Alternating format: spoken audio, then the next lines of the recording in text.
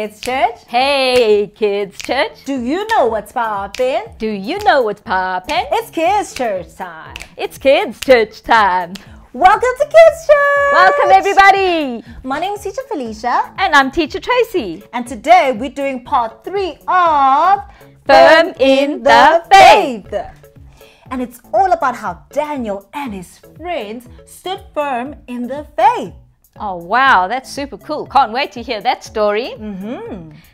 Tell me, Teacher Felicia, do you dream at night? I do, but I sometimes don't even remember what I dreamed.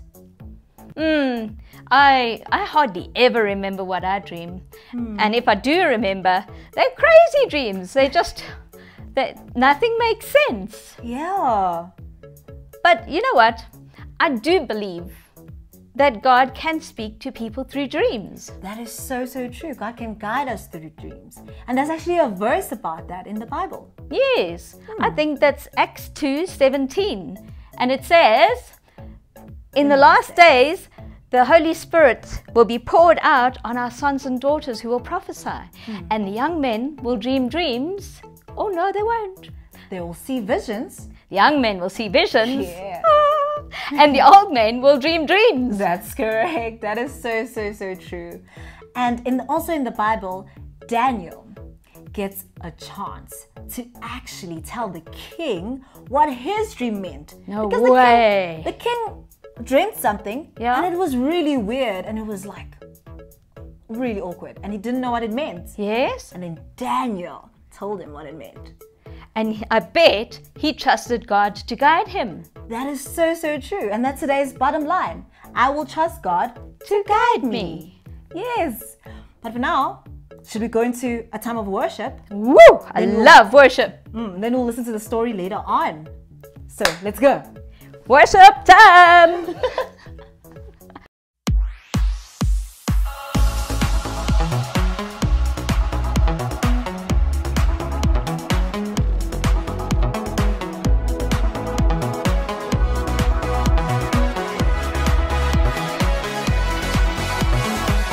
Waking up knowing there's a reason. All my dreams come alive. Life is for living. With you, I've made my decision.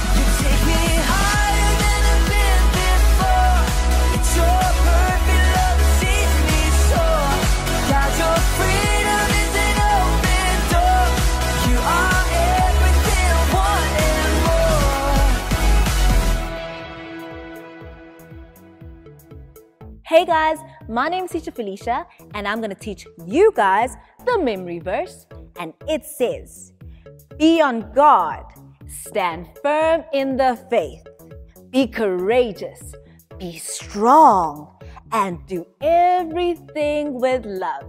1 Corinthians chapter 16 verse 13 to 14. Do you guys think you can say that with me?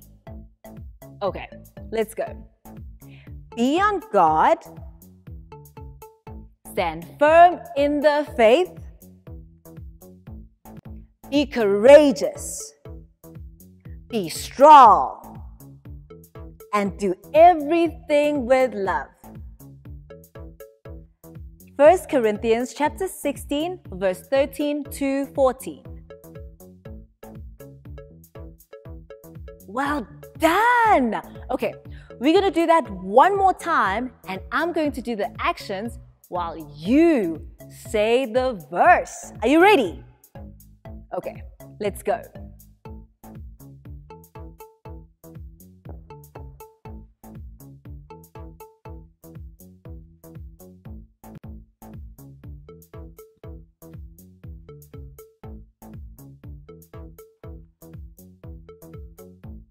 Well done, everyone! You guys were absolutely amazing! Don't forget to teach this verse to a friend at school. Okay, well for now, we are going to watch the story. Are you ready? Okay, let's go. Hi there, I'm so excited to share today's story with you because it's about something that all of us do every now and again. It's about dreams. Do you dream at night? Do you dream about fun things or scary things? I love having dreams about flying through the air. And sometimes I have some confusing dreams. And today we're going to hear about dreams that God gives people. So we've been learning about Daniel and his 3 friends who went all the way to Babylon. And while they were in Babylon, they had to do some important things. In week 1, we learned about how they had to make new friends. And you and I can also make new friends, even if they're different to us. We can learn other people's languages. We can learn how to get along with one another. And in week 2, last week, we learned about saying no to things that are wrong. We need to know what God wants us to do, and sometimes we need to stand up and say no. Even if it looks nice or tastes nice, if it's not right, we need to say no. Today, we're going to hear about what Daniel did when the king had a very confusing dream. Daniel and his 3 friends had completed their training in Babylon, and they were able to speak the language. They were able to be helpful in the palace of the king. They were part of a group called the wise men and advisors. And those were the group of people that the king called when he had difficult decisions to make. One night, King Nebuchadnezzar had a dream. It was not just a regular dream. He knew it was a really important, significant dream.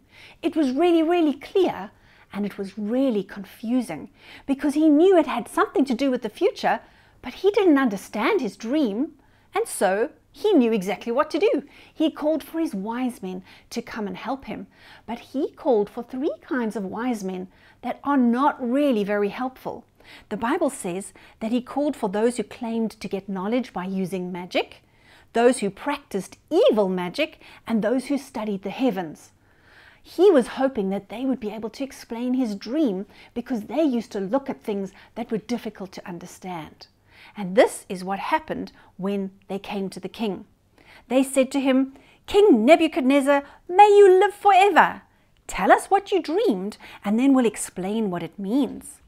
And the king replied to them, "I have made up my mind. You must tell me what I dreamed, and you must tell me what it means. If you don't, I'll have you cut into pieces, and I'll have your houses turned into piles of trash. So you tell me what I dreamed, explain it to me, and then I'll give you gifts and I'll reward you. I'll give you great honor. So tell me the dream and tell me what it means." Do you think you would be able to tell somebody else what they dreamed? No ways! That's a really difficult thing to ask of somebody.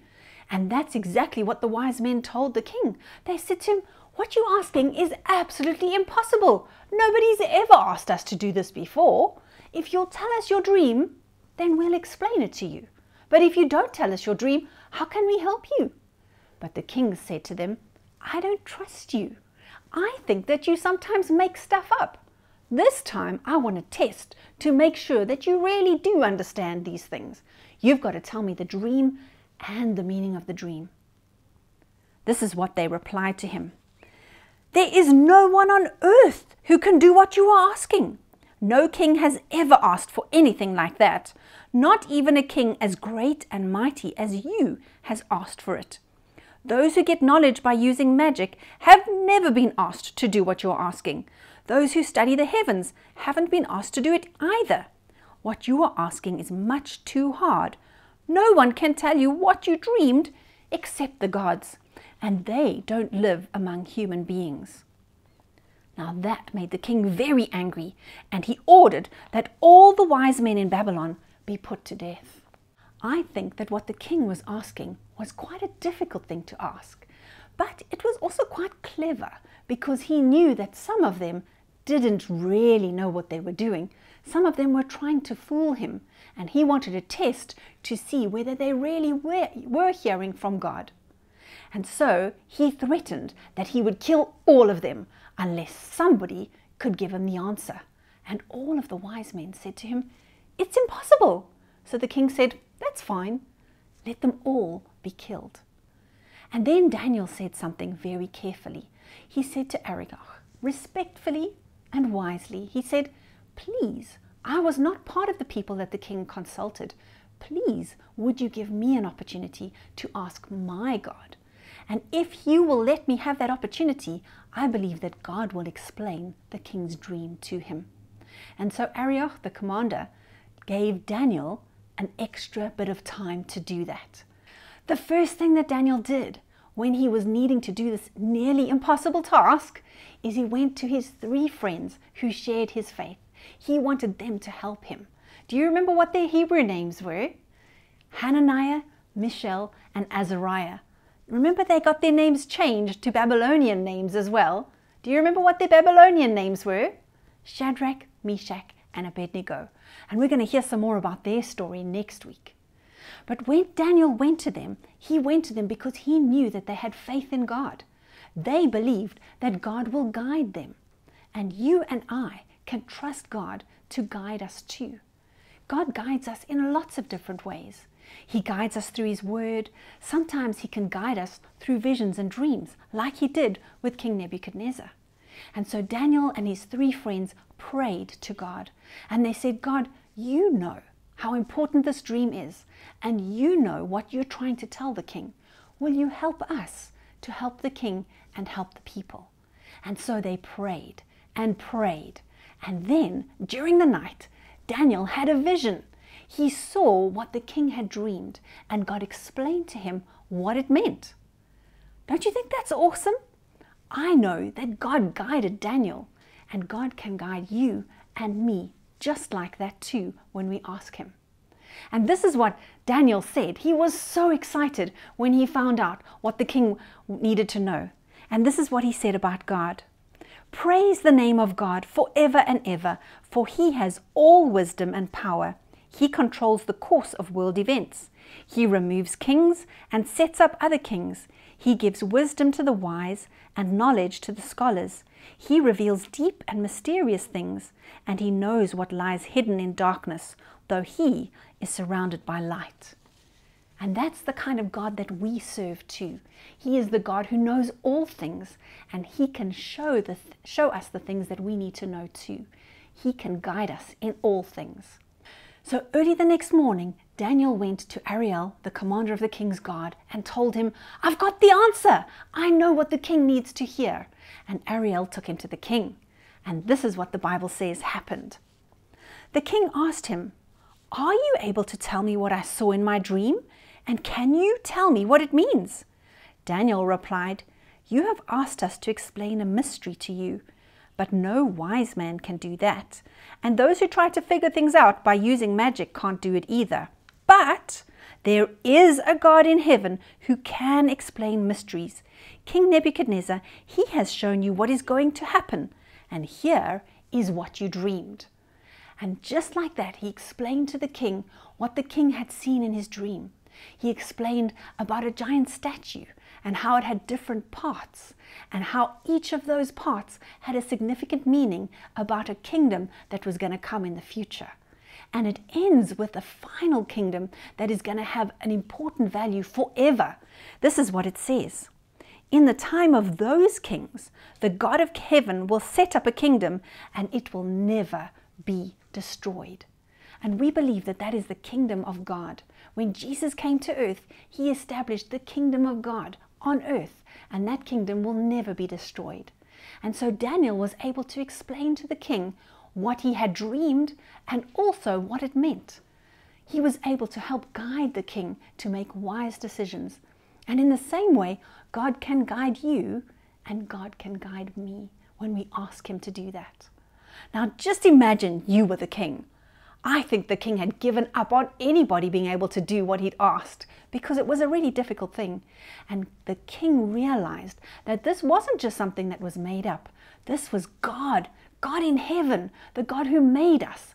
This was God speaking to him and guiding him so that he could be a good king. And it says, the king said to Daniel, I am sure that your God is the greatest God of all. He is the Lord of kings. He explains mysteries. That's why you were able to explain the mystery of my dream. And then the king put Daniel in a position of authority. He gave him many gifts. He made him ruler over the city of Babylon and the towns around it. He put him in charge of all his other wise men. And the king also did what Daniel asked him to do. He appointed Shadrach, Meshach, and Abednego to help Daniel govern Babylon and the towns around it. Daniel himself remained in the royal court. And so Daniel was not just appointed as a wise man. He became the one who was in charge of all of the wise men in Babylon at that time. And the reason why he was appointed to such a high position is because he trusted God and he went to God for God to guide him. And when we do that too, God can help us to help other people. When we let God guide us, we can be helpful to other people. We can help them to do the right thing. You're going to get an opportunity to do that with your brothers and sisters at home. You might get a chance to do that at school. And when you need to be in a position of authority, remember to ask God to guide you. Because when we let God guide us, he will show us the right paths to take, and we'll be able to be helpful. Now, next week, we're going to learn some more about Shadrach, Meshach, and Abednego. So this story tells us that Daniel stayed at the king's palace while Shadrach, Meshach, and Abednego were ruling in other places of authority. And next week, we're going to hear about what happened when the king made a foolish new rule. But we'll learn more about that next week. For today, I want you to remember that I will trust God to guide me. Will you make the same decision? Ask God to guide you. Even when it seems impossible, ask God and he will give you the wisdom that you need. Take a moment to pause the video and have a look at these questions about the Bible story.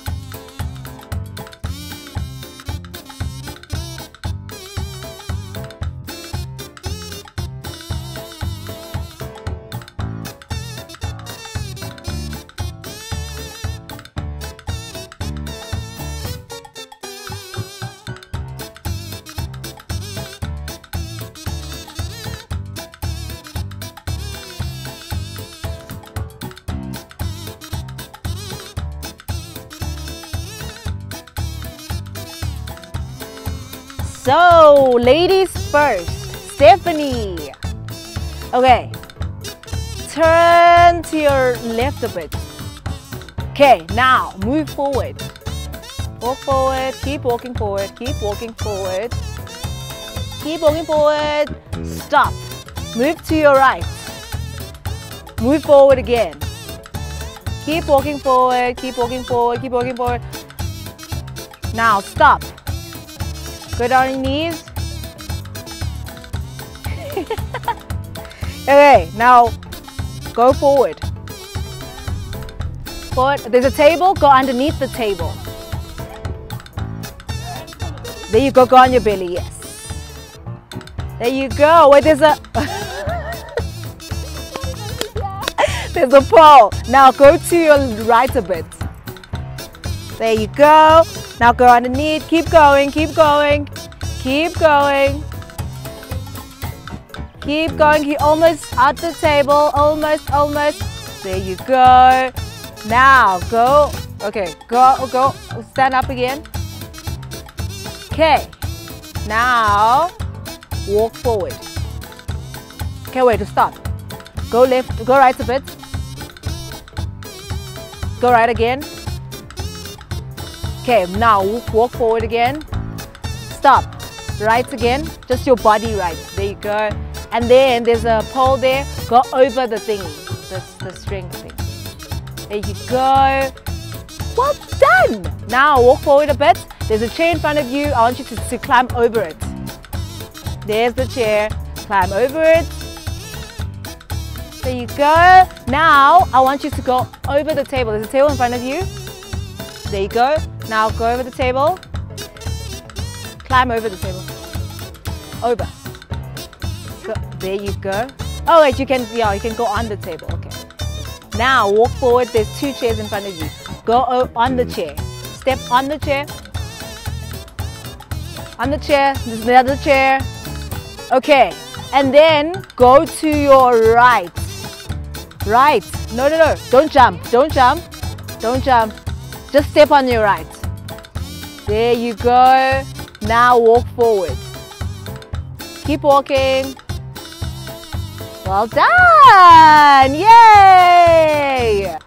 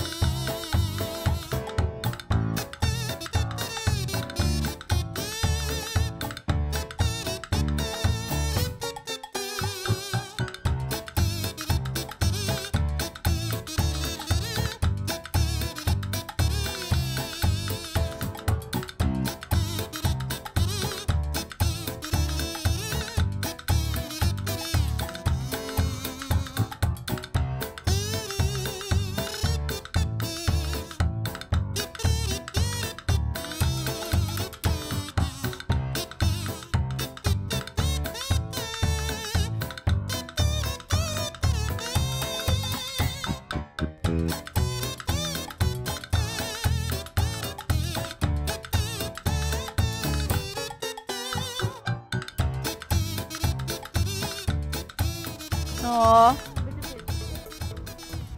Aww. So guys, did you see that when you listen to the right voice and you obey that right voice, you find yourself being able to overcome certain obstacles that you find along the way, like we saw here today. But when you listen to the opposite voice, you could find yourself in sticky situations that could be quite rough and dirty, as we can see. That's why we should always listen to God's voice as He guides us, and trust that God will guide us into the right path to overcome obstacles and to find ourselves happy, like we saw with Steffi. Okay, so I think we should answer a few questions, Jordan. Are you ready? Okay, let's go answer a few questions and see how we can trust God to guide us with them. Bye!